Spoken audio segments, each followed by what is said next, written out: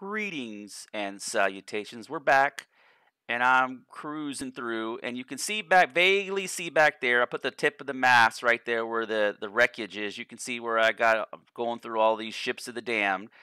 But you can there's some. I passed through some wreckage, and this kind of gets into another topic. So I earlier my bed got destroyed, and I didn't realize the bed got destroyed, and I got hung up on the back of a ladder for whatever reason. I couldn't climb up the ladder. It was like somehow I was glitched in between the anchor and the ladder. I don't know, but I drowned, and then I didn't realize the bed was dead, so I respawned basically on the other 6 tiles away.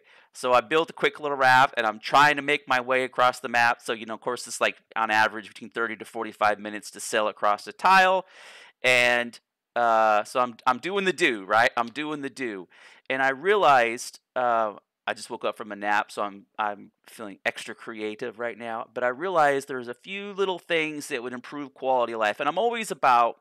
I started this whole channel a couple of years ago when I played Conan, and I would realize that there were issues that needed to be addressed, and or I found bugs that were too hard to articulate in a text format. And so I would just make a quick little video to capture, be like, oh, this thing's clipping through the wall, or oh, this door, when you open it, separates from the door frame, whatever. So I digress. So one of the things I realized is as I'm coming through the map here, so the M's not working. I can't pull the map, so I have to separate I've forgotten the hotkeys. There we go. E to get off. There we go. It didn't work last time. So if I pull up my map, let me zoom in. I kind of wish the map controls on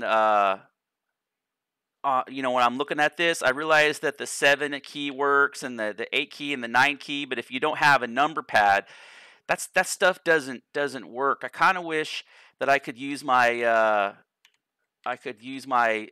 maybe my arrow keys to move around the map with not, or maybe my number keys like the 8, 7, and 6, and I could zoom around the map because they don't do anything. It's that they pull up the atlas if I hit 8, but that whole map function, 8, 4, 6, and 2 should be able to look up, down, right, and left on the map, and then I can still use my mouse button to control the compass. And all of this would, without any cost of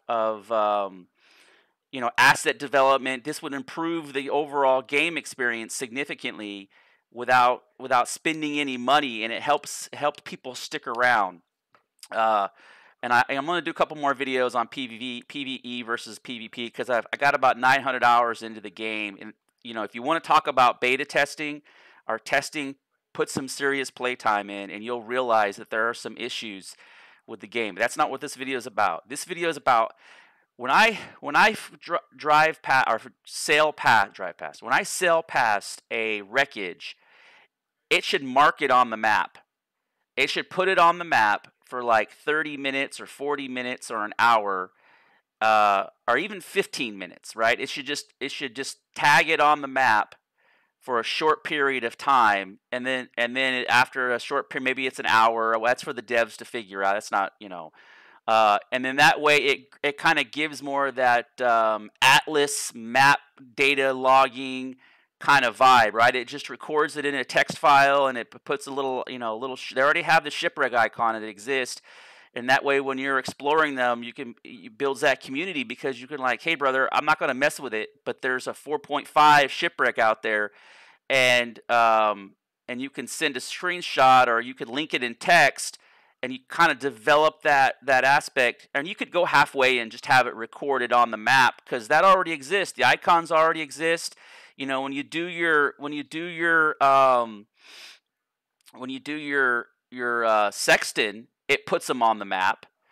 But the issue that I've been coming across is when I was on PvP, people would lock down the islands, and so what that would do is I hated the experience so much. I just segued over to PvE because the things I enjoy about the game are the sailing, the exploration, the treasure hunting, and yeah, those three, and then the combat, right? Fighting the animals and the taming. And when you play on a PvP server, all those game aspects and core things go out the window because people lock down islands and they build these pillar towers with poggle guns on them. And they just added this feature where guns just come with crew. I think that made it even worse because now people can create guns without having to go through the trouble of farming up, um, without farming up a crew member. It was kind of a deterrent and a little extra work to keep them from locking down those islands. But because of that, forget about any type of exploration or farming different types of animals, are these key elements of the game, mechanics of the game that exist. PvP just completely like takes them off the board for 90% of the players, and all those islands just get locked down. And plus, there's no community, and that's probably arguably the biggest aspect of the game is, or any multiplayer or MMO experience, is you want community. The community will drive the player base, it'll drive the videos, it'll drive the self-promotion, all that stuff. Like, for example, Tesla. Tesla has a community. They don't advertise their vehicles, but yet they're selling lots of vehicles, and it's all from community. So those things that develop community are your most important development priorities, um, because of it's the staying power. Also, they talked roughly about the kind of the seasonal wipes. I think that's such a big mistake. I think that's a big mistake. I realize they might do it for server performance, but this game doesn't level up as easy as other games. And I probably got about 40 hours into leveling up a character on the PvP server. Got about 35, and I was like, this is stupid. And so I just moved over to the PvP, and I think right now I'm back to like 20, level 20, and I enjoy the gameplay experience, but just some tiny refinements in the way some of this stuff works. Like moving around the map. It's just you have the zoom in and you have the zoom out, but it just doesn't work very well. And if I zoom out and then I want to move the map, it's just wonky, and it badly needs to be redone. But yeah, I know this is kind of maybe a bug report. I don't know what to call this, a wish list. But yeah, thanks for watching.